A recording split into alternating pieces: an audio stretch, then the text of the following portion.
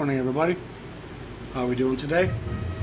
It's a rainy Saturday here in the upper Midwest in the United States of America, 2021.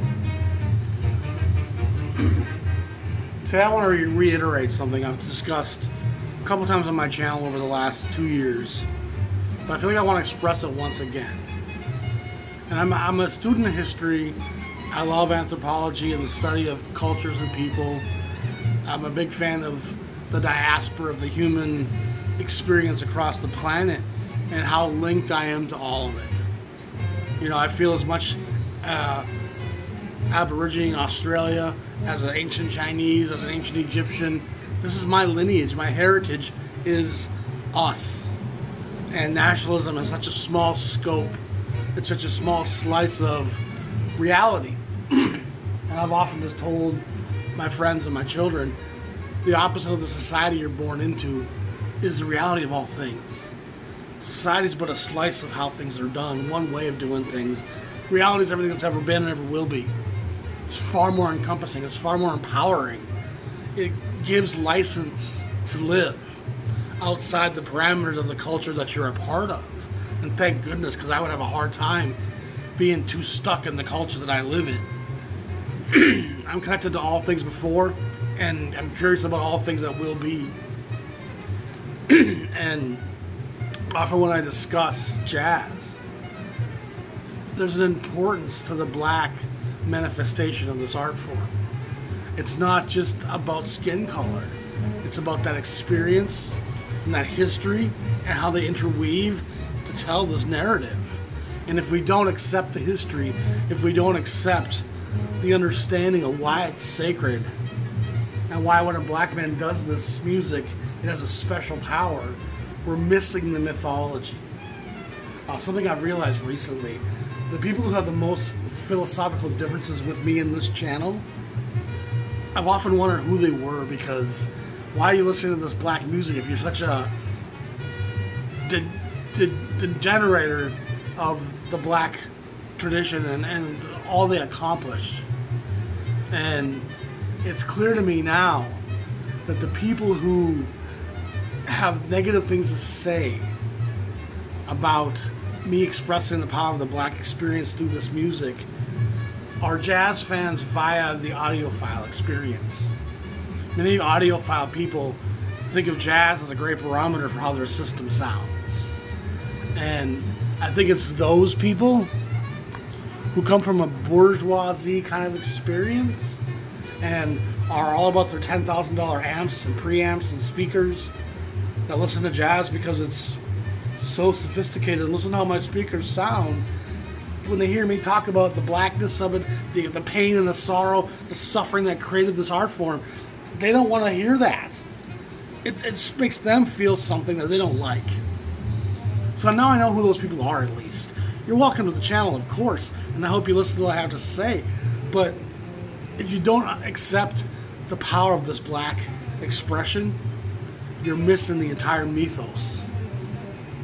This music was born out of a necessity for safety, for a place where we could go for shelter. And I'm going to use the analogy I've used several times, but I think it's such an apt way to understand it. The African shaman who carved that mask in the jungle hundreds of years ago didn't carve it to be the most amazing carver of all time. Look at how intricate my carvings are. I'm the best guitar player ever. Listen how sophisticated all my crazy skin. That's never what the whole thing was about. I carved this mask to be a protector, to protect my people, to protect myself from the sorrow, the pain, and the indignation of living this life as I was born into it. Jazz was a shield. It was something that these men picked up as an armor that not only helped themselves survive the everyday struggle of living in America, but to survive their people and give their people that same comfort and solace as well. And that's such an amazing point. That's the magic of the music. It's not about sophisticated chord changes. It's about fellowship and comfort and a place of joy and a place of coming together to shield us from all those evil spirits that want to oppress. And with the African mask men, those shaman who carved those masks, who did it just to protect the village, not to be a great carver. There was no sense of ego in that carving. It was a necessity out of love of people, self, and village. There's other people who still can carve masks. The white colonial people came, saw the masks, carved them in the marketplaces of Accra, Dakar, Yaoundé. They carved those masks themselves, brought them back to Europe. But those masks don't have the same magic as the masks carved by the shaman.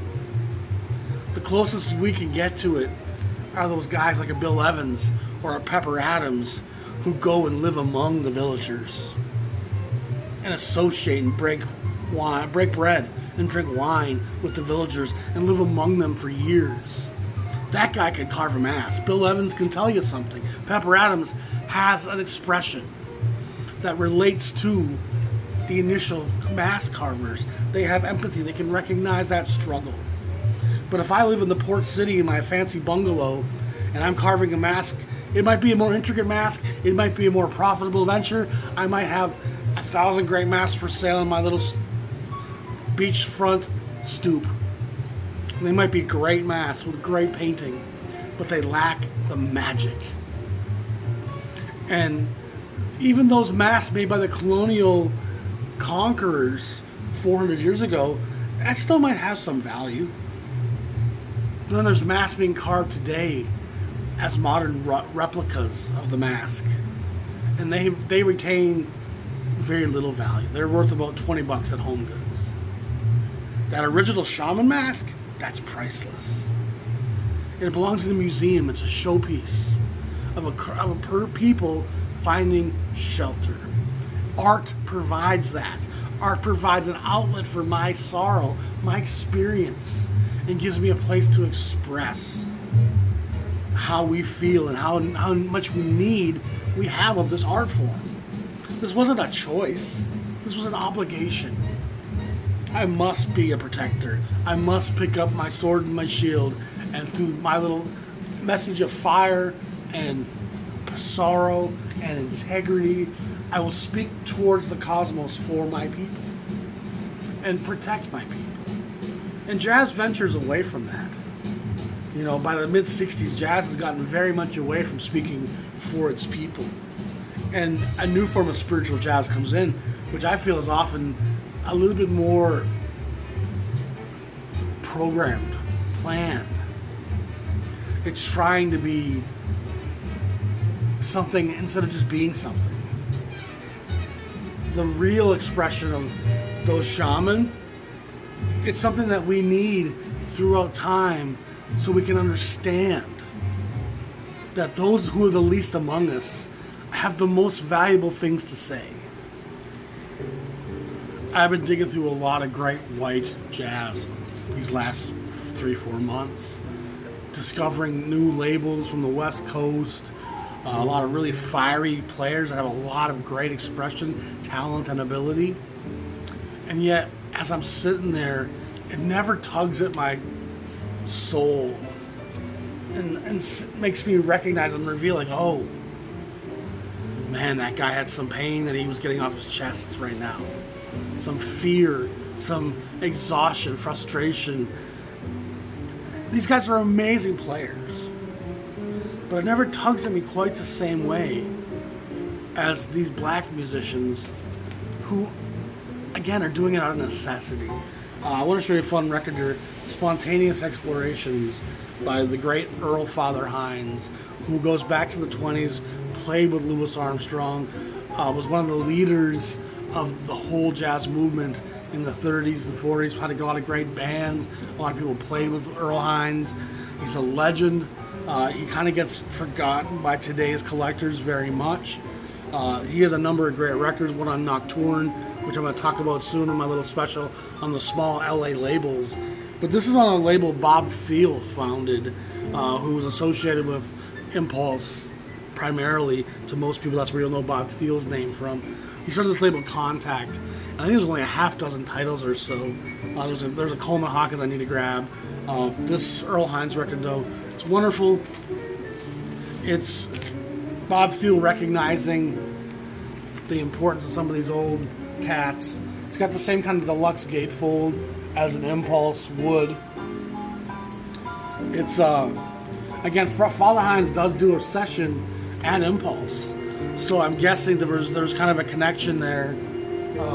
Oh, you want to do a record for my little label as well? And these guys probably were always willing to do so. It's a nice piece. Like I said, the packaging is really nice. Probably from 1962. Contact. Only a half dozen titles or so. I label that. I'm going to grab a few more pieces as I find them, as I see them. I'm not going to go and search them out. I'll wait for them to come to me. A lot of times there's things like that where I don't go out and look for it on Discogs or eBay. But if I'm in a seller store and buying a few things, I'll see what else I got. I'm like, oh, that's something I want to fill in. I want to fill that in. So that's one of those labels where I'm just going to fill it in as I find them. They're mostly guys from the earlier era that Thiele's trying to give some exposure to. And Father Hines is a guy you should definitely recognize his brilliance. And he's a mask carver. Armstrong was one of the greatest mask carvers ever. And in spite of his virtuosity, in spite of his kind of boisterous, almost bravado, nothing he does feels ego-driven or unnecessary. It's not just notes for the sake of notes or sophistication for the sake of modernity. He plays from his soul. West End Blues wasn't a guy showing you time signatures being adjusted on the fly. It was a guy simply going, that's how I feel right now. This is my vocabulary. It's coming out. And the honest spilling of that expression and experience, it dumbfounded the music world.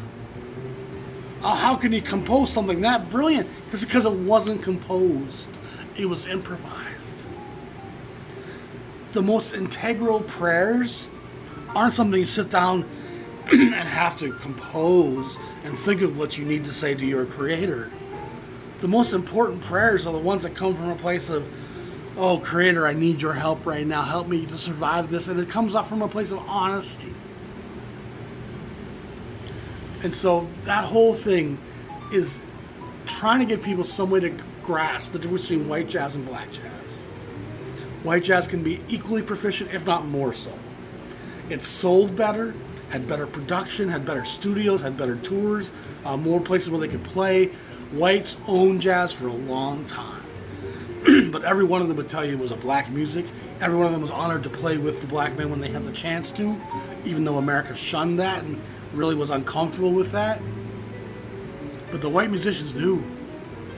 And even guys like Jerry Mulligan and Jimmy Joffrey, who started becoming some of the highlights, the all-stars of jazz, and were dominating the chart writing and the composition and the innovation and developments of jazz in the mid-50s. And impacted the black players.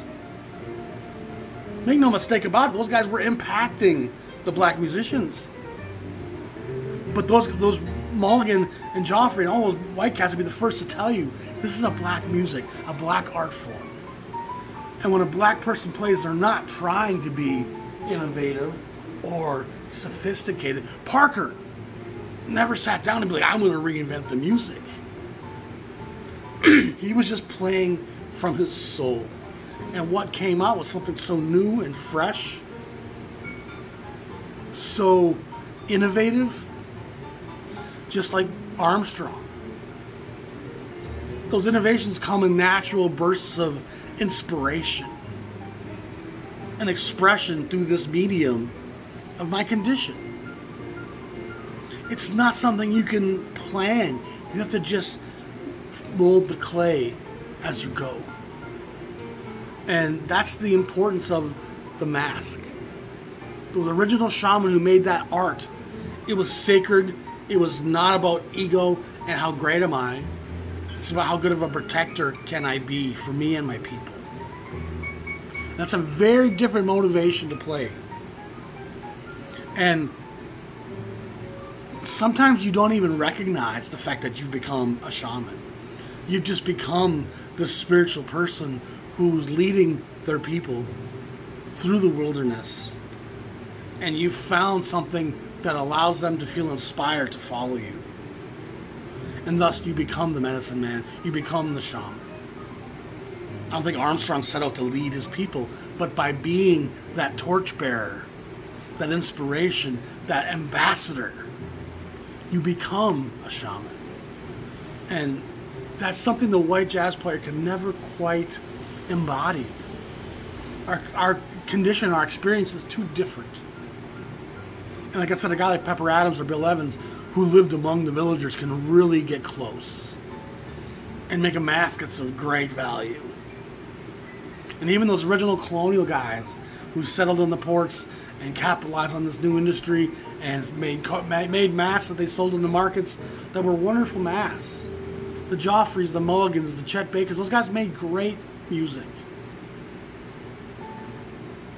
But there's a reason why their records go for 20, 30, 40, 100 bucks. And a sacred Hank Mobley record goes for 6,000 or more.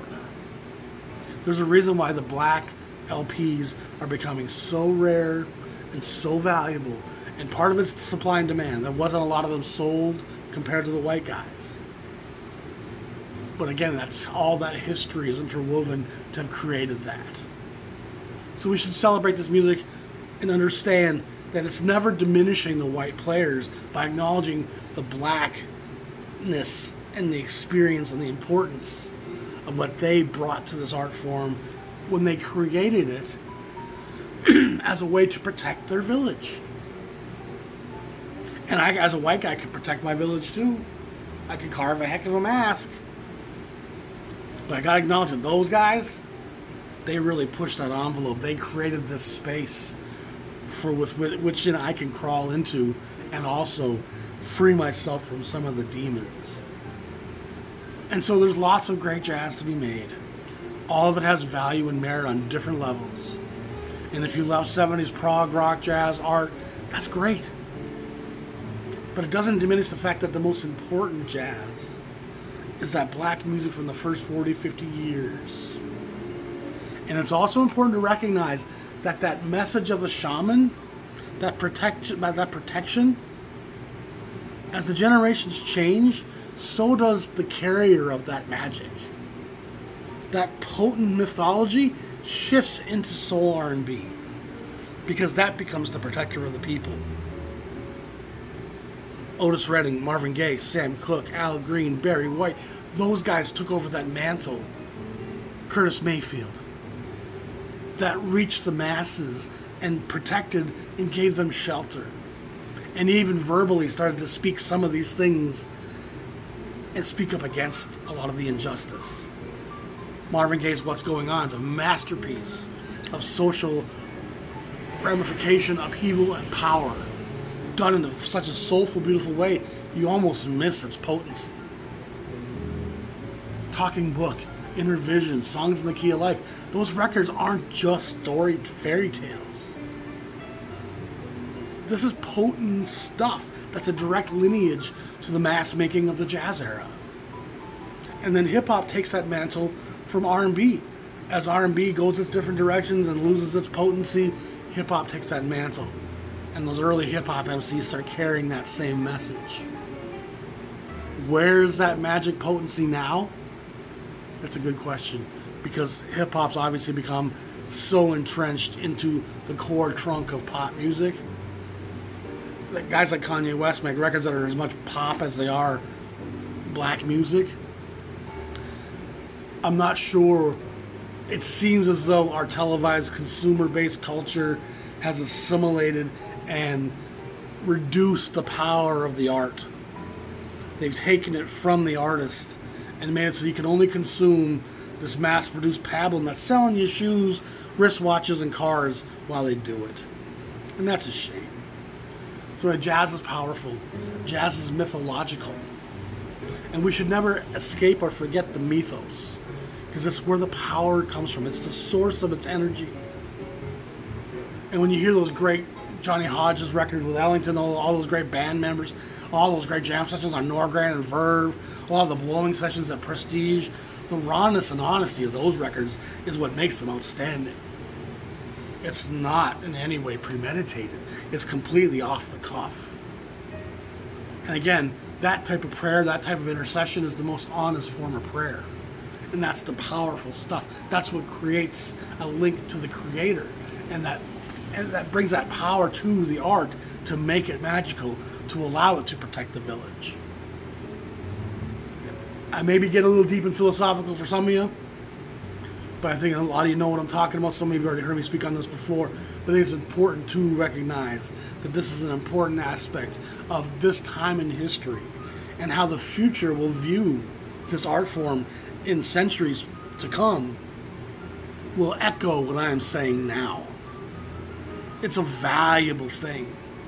It's a powerful message. It's something that will always retain its power.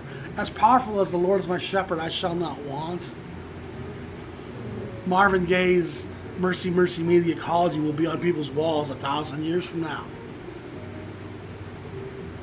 This music has power because those who are oppressed can speak on what freedom means. And there's a lot of people in this world that will always feel the powers of oppression that will consume that art and make it protect them. And a lot of us can only take that message through a white performer, so we don't have to recognize the atrocities and the history that's linked to it. And if you're one of those audiophile guys who probably stopped listening a long time ago, that's only here for the speakers and the amplifiers and jazz, sounds so good through my system. A lot of pain's coming through your system, brother. Just because you ain't hearing it, just because you don't know the history or don't want to recognize it, don't act like your white privilege isn't a thing. Because it is. They don't have the same two legs to stand on.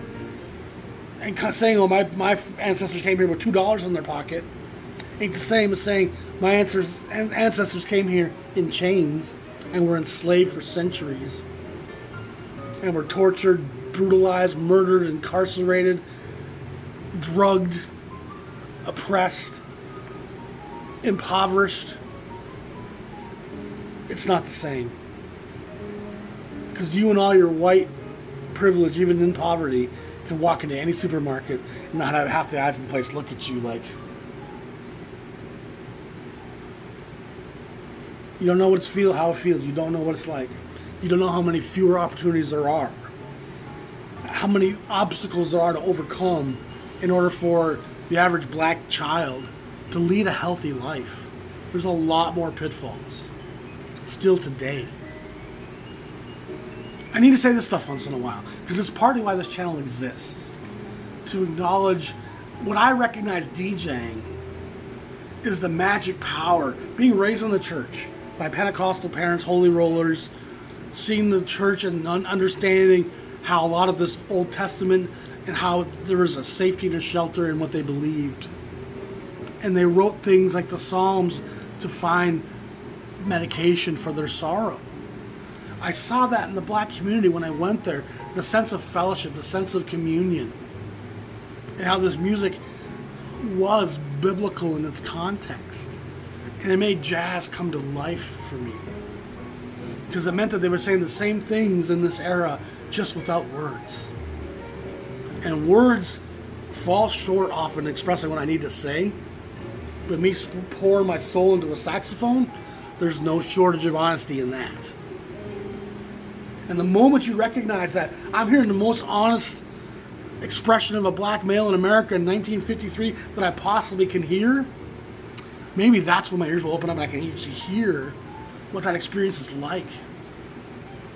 And it's one filled with oppression and equal parts optimism.